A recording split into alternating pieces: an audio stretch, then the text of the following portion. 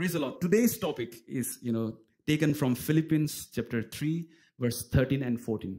But I would like to read verse 12 also. The title of today's topic is Straining Forward. Straining forward means, which in the Greek means to stretch yourself out towards something, or to push yourself. You don't just sit back and just say, okay, it will happen. But you are encouraging yourself, pushing yourself to look forward, to strain forward for something great. Amen? So let me read out quickly from Philippians chapter 3, verse 12 to 14. It says, "Not that I have already obtained all these or have already arrived at my goal, but I press on to take hold of that for which Christ Jesus took hold of me. Brothers and sisters, I do not consider myself yet to have taken hold of it. But one thing I do, forgetting what is behind and straining toward what is ahead, I press on toward the goal to win the prize for which God has called me heavenward in Christ Jesus." Praise the Lord. Amen. Now, when we focus on verse 12, part 12b and 13a, it's talking about pressing to take hold, to strain forward, to press on. And Paul hasn't recognized yet, he hasn't yet attained his potential in Christ. And he knows that, his service for Christ is not going to be easy. And he himself recognized that it is going to be so difficult and there will be a lot of challenges. The calling that Jesus gave him, the race that he was supposed to. But over here it says that, but I press on to take hold of that what for which Christ Jesus took hold of me. Brothers, I do not consider myself yet to have taken hold of it. He's working on it. Our day-to-day life, different challenges. We're working on it. We're working on it. We're pressing on the goal that Christ has given us.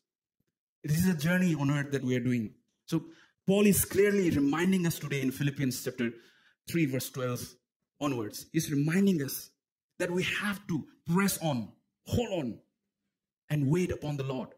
And continue to press on with that belief and that faith in your heart that, yes, He's going to do something great in your life. And let us not give up. It is not easy. It is not easy to really walk in that path of faithfulness. It is not easy.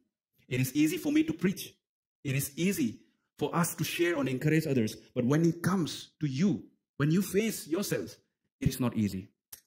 But the good news is, Jesus, the Spirit of Lord Savior Jesus, is within us, is living within us. The Holy Spirit is living within us. And He is there for us. Amen. And He is going to strengthen us. And He's going to revive us, renew our strength. Even though you're feeling so down, even though you're feeling so tired, hopeless, God is there for you. Amen. Amen. Now, over here, when we read and meditate on these, verses, we see here, the verse, there is one word that has been emphasized on it. Press on. In NIV and an RSV. And in KJV, it's written, follow after. When we translate, the Greek word, it's called dioko. It's often translated as persecuted.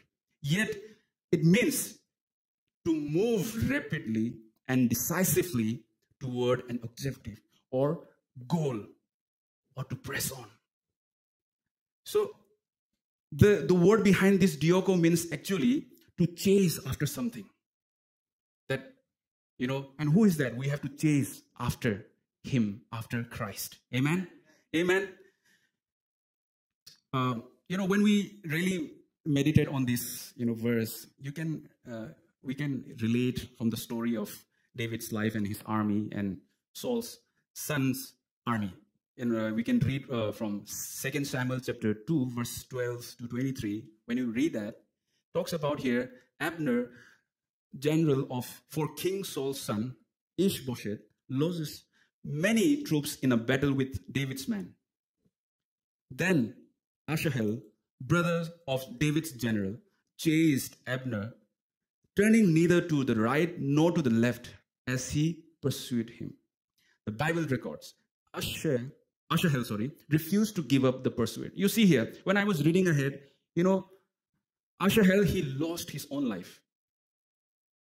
Not knowing that if I chase after this guy, I can lose my own life. But he continued to chase. He continued to pursue and press on. And he gave his best to kill his enemy. But at the end, he lost his own life. Maybe sometime when we, press on or try our best, maybe it's not necessary that we have to always win the battle. You can lose the battle, but God is there. God is going to strengthen you. There is always a reason behind. I remember my driving test. The funny thing was, my student was behind me. Class 10 pass out student. And his teacher is standing in front of her. And I was just going inside to give the theory exam, And I was so nervous for the first time in my life, so nervous in front of my student. I was like, okay, I studied, but what all questions is going to turn up? And somehow I passed the theory, but when it comes to practical, and I, go through all the circle and all the test, and I went and ran and I asked that officer, sir, can you tell me, am I passed? Am I done? Give me a green signal. He says, sorry, sir, you failed. I said, no, I did all the formalities that you asked me. He said, no, sir, you did overtime. And I was so discouraged. I was telling Christy that I'm not going to go for this driving test again. But let me tell you, she really encourages me. And she said, no, you can do it. Go back. And second time, I was literally praying in tongues and asking God, help me. And I was driving. But thank God I passed. And I have a driving license. I'm talking about 2 years back. Okay. So that's how, sometimes, the battle is not always in our favor. You lose the battle sometimes, and it's not necessary that we're talking about the battle, big battles, or all kinds of, difficulties in your life. It can be a small battle in your life. You can fail it, and you can get discouraged. Some other people are going ahead of me, but why me? Why am I still here? You can question that. So now you see here, Paul is definitely reminding us again here to continue to pursue here with the same zeal that he had, when he was not saved. The same zeal that he used to persecute Christians and the church and the people of God. And with the same zeal, double zeal, he was ready to serve the Lord. Amen. So that's why Paul is telling us, reminding us, even though you have to go through all kinds of challenges, all kinds of problems in your life, do not give up. Do not give up. I'm here. Amen. When we read in 1 Corinthians chapter 15, verse 9, Galatians chapter 1, verse 13, Philippians chapter 3, verse 6, talks about here, to pursue. Again, the word dioko, to pursue the Christ, our Savior, our Lord, our Messiah. And to not give up. Do not give up. It's not easy, I know, when I'm facing these days, the real, challenges in my life. Of course, I was facing different challenges, but when I have given myself for the, full-time ministry, it is another challenge. And a lot of, emotions, spirituals, so many challenges are there. But when I was just meditating on this word, it really revived me and blessed me and reminded me, hello, your life is all about Christ. It's not about you. It's not about anyone else, but it's about Christ. So there we go. We have a purpose to live on earth. Amen. Praise God. Praise God. There's a beautiful word, again from Greek. It's called katalambano. I don't know whether I'm pronouncing correct or not. Means understand, perceive, learn, and comprehend. And the second verb that describes Paul's quest for Christ, that thirst for Christ, to hold on, to cling in the Word of God and trust in Him. And, receive Him as your personal Savior, Jesus. Make it your own. Do not just live your life like this. I love the song, I want to live a life like I know who you are. I want to live a life like I know who you are. I want to know. Actually, we've been talking about Jesus. We've been talking about God, Holy Spirit. But do we really experience Him every day? Or are we just waiting for weekends or Sunday? That, when I'm going to listen from pastor or from other preachers, then I can only, feel Holy Spirit, or then I can only feel the presence of God. What about in your day-to-day life? Are you really experiencing the presence of God? Do you really know your Savior? So there is challenge for all of us today. See here, Paul is emphasizing on this, to continue to press on, to lay hold, to continue to hold on in Christ, and to stay focused on the race that Jesus has given us.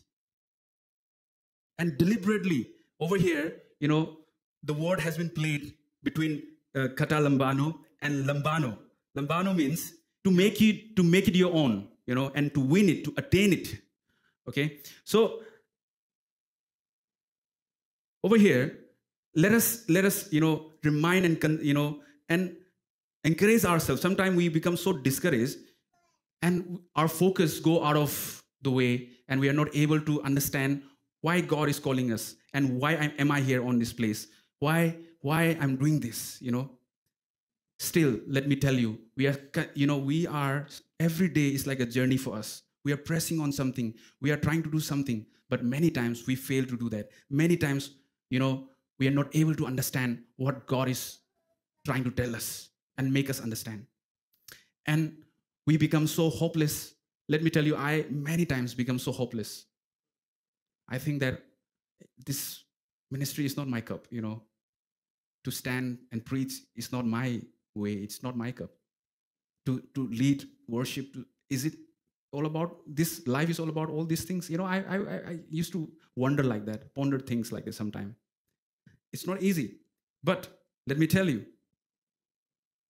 Jesus is there for us. And when you really surrender your life, you're going to see something great and beautiful, and you will experience something. And let me remind you the divine encounter with Paul that happened in Damascus Road. That changed his life, right? So let us also ask God, let us also ask Jesus today to encounter us. We really need that encounter. We really need that. We're looking forward. My prayer to God is like, Lord, yes, definitely, I'm going to see you in heaven. But while I'm on earth, I really want to see you. I really want to experience you. And sometimes I pray like, God, just hug me. I'm tired. Just strengthen me. Just hold me. I want to feel you. Yes, you are there. You are there for everyone. You are there every time. I cannot feel, but you are there. But I want to feel you. I want to experience you more deeply. That should be our desire and zeal and passion. Amen? Then only we will see that fullness of God in our life. Then only we will experience the goodness of God. You will be able to taste how good our God is. Amen? Amen. Amen. Now when we go ahead in verse 13b, it's written, running flat out in the great race. Paul has not yet obtained his spiritual goal, but he is not resting or turning back. He is not. He's still pressing on. Let us read. It says that, but one thing I do, forgetting what is behind and straining toward what is ahead. I press on toward the goal to win the prize for which God has called me heavenward in Christ Jesus. Let us forget everything that happened. It doesn't mean that you have to literally forget your past, but there are so many things that you want to forget. You want to forgive, right? You want to give up on things that does not please God. You want to forget that place or those people, those who always lead you to something that you don't want to go back again. So still we are straining towards something. We are, stretching ourselves. We need to stretch ourselves. We need to pray. We need to focus on that heavenly things. We need to focus on that pioneer of our faith. The pioneer of our faith is only Jesus Christ. Amen? And let us read again. It says over here, one thing I do. Paul is very much focused and single-minded. And he just know one thing right now. I was just trying to imagine that Paul was known as Pharisee of Pharisees. He had, done PhD, double PhD. He was very wise. He had power. People used to respect him.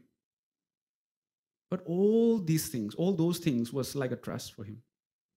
Trust. It's not easy. Suppose today you are in the very high position. Can you call that position, can you call that, the things, the power that you have with you right now? Trust? No, it is not easy to give up. But Paul says very confidently, all these things are stress. Only one thing I do is I press on, I focus on the things that God has given to me. And I continue to gaze only on my Savior. And that is my focus. I continue to pursue and chase after him every day. So that should be our desire. That should be our passion every day. Amen. When we read verse 13, C, a runner in a race doesn't keep looking back at who is behind him, lest he trip and fall on his face. Definitely. I was reading and trying to, read how these Olympians, how athletes are selected for the Olympics game. It says that, there was a suggestion. It says that if you want to be part of this game in Olympics, you want your children or, daughter or son to train them when they are very young, when they are only 3 or 5 years old. And it takes at least 8 to 9 years to train, to get ready.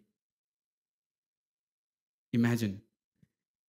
To go and to be, there are many thousands of people, they are getting trained like for 8, 9 years. And after 8, 9 years, they are not selected. Right? Many of them are not selected.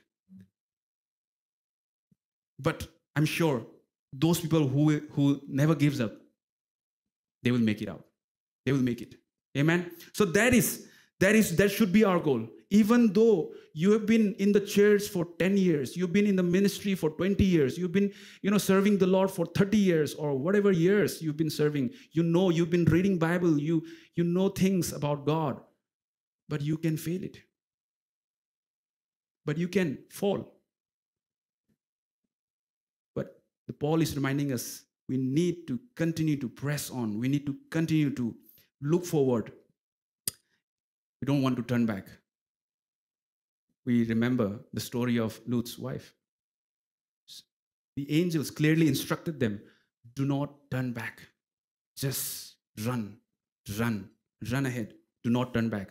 But Lot's wife, she wants to see that beautiful city, Sodom and Gomorrah. She wants to see that beautiful city. Oh, what is happening there? People are dying, fire. And she turned back, and what happened as a result of it? We all know. Immediately, she faced the consequence there. Amen. Praise the Lord. Praise God. That's why people, those who have given up, they always count their losses, their regrets, their failures. No wonder, till today they are defeated. Till today, they have to go through this failures all the time because they tend to always give up.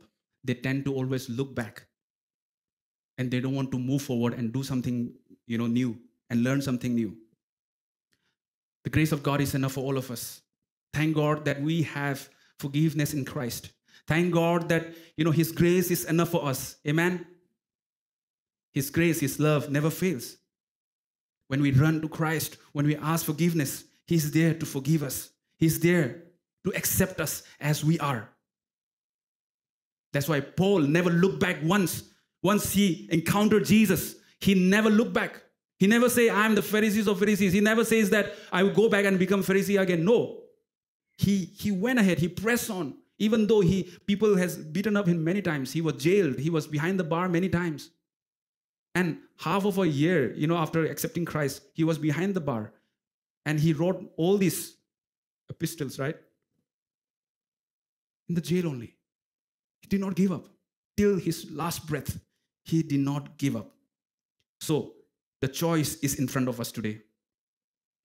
Are we going to give up when we face all these difficulties in our life? Are we going to give up or not? Let me recite you a very beautiful story. I was just, doing some research on, we all know about Mother Teresa, right? So Mother Teresa was born in Skopje, capital of the Republic of Macedonia, on August 26, 1910, which was previously part of Yugoslavia, until they gained independence in 1991. And she arrived in India in 1929 and began her race in Darjeeling. And when she arrived in Darjeeling, because Darjeeling is a part of West Bengal, she learned Bengalis and she started teaching in the school, St. Teresa School. And she took her first religious vows on 24th May 1931. And after that, she founded Missionaries of Charity in Kolkata, October 7, 1950. And because of her, so many people were saved. She served the Lord selflessly. I'm sure we all are inspired by her story, by her testimony, the way she lived her life. And definitely she's no more with us. She completed her race on earth in the year 1997, 5th of September.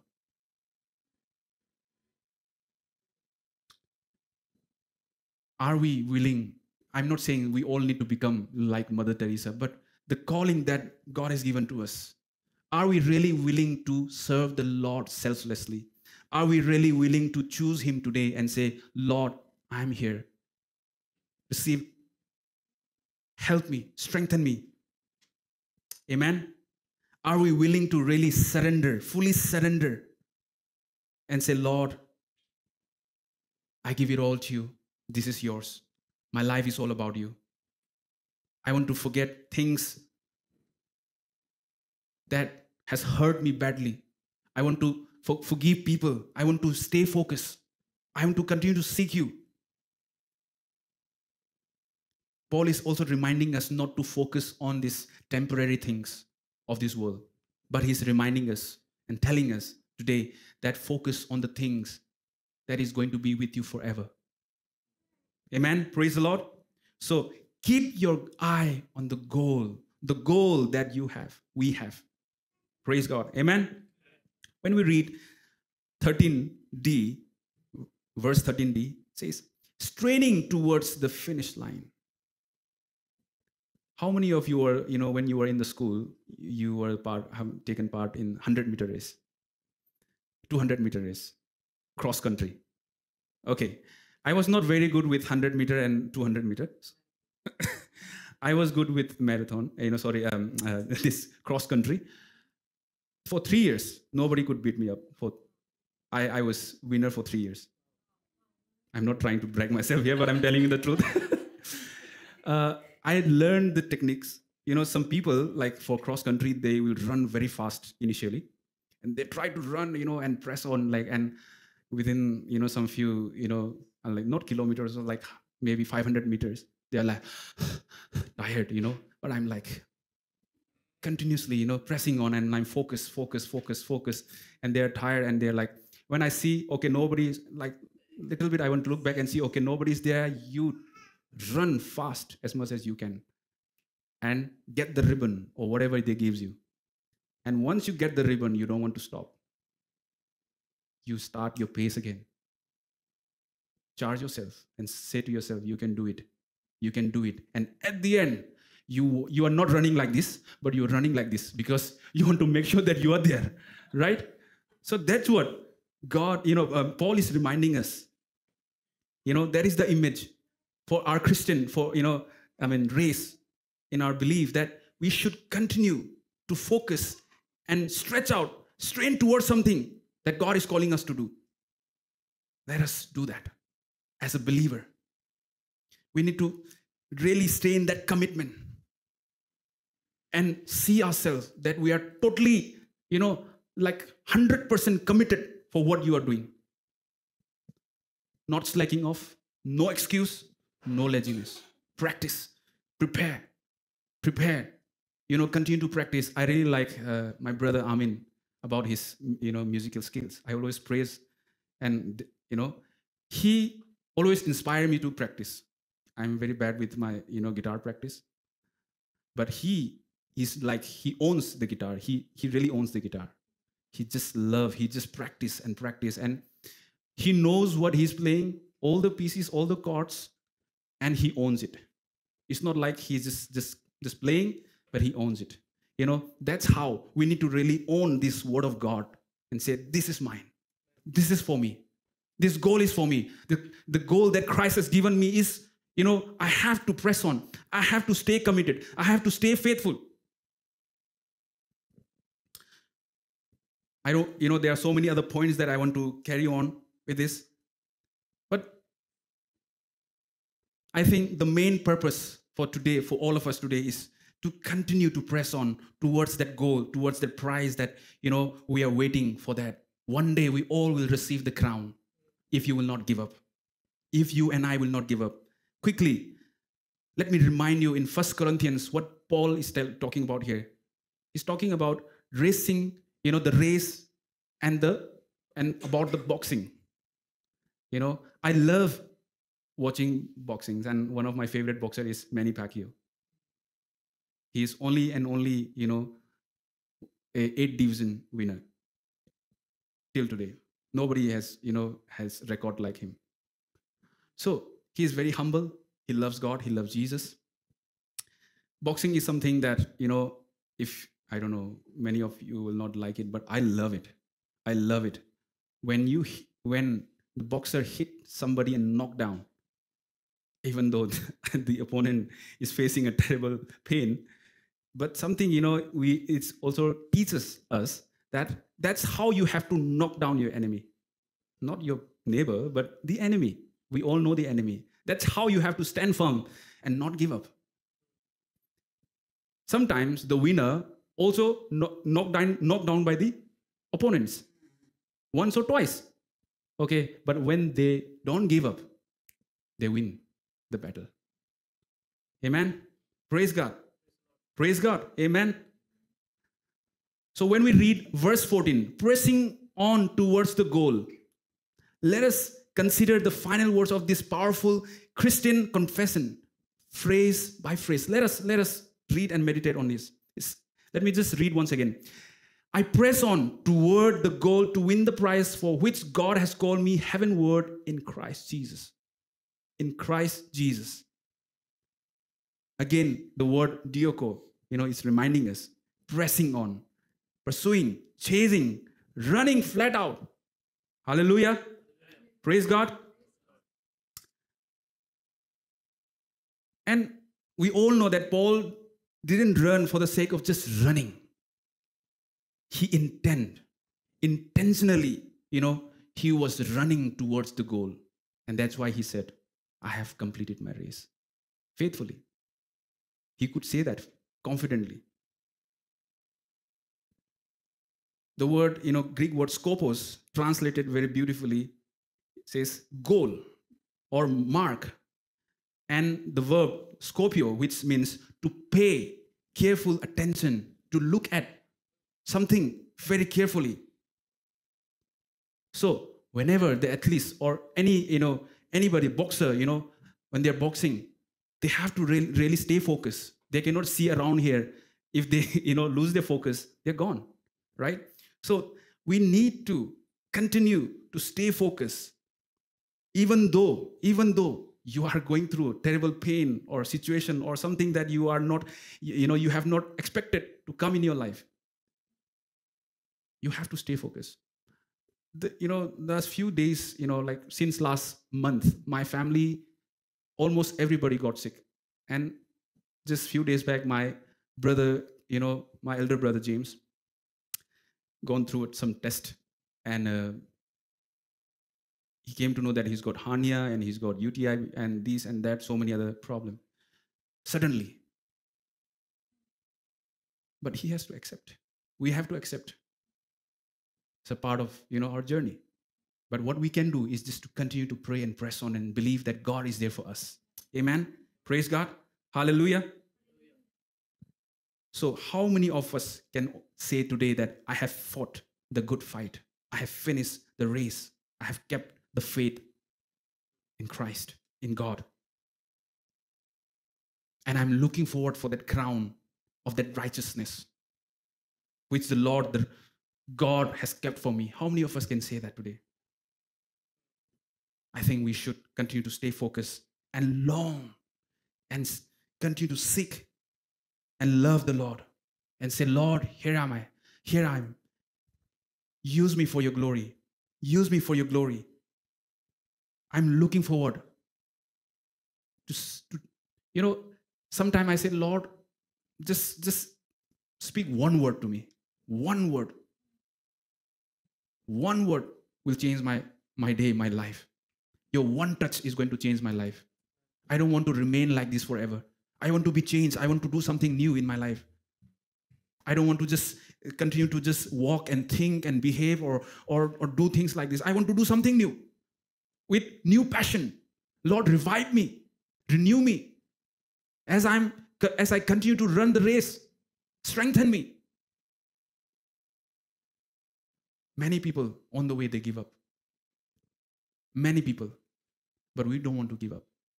We want to stay focused. We want to continue to press on.